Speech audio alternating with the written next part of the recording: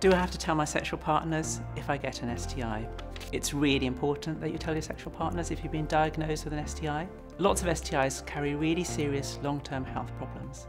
And if your partners don't know that they've been exposed to an STI, they won't necessarily know to get tested and to get treated.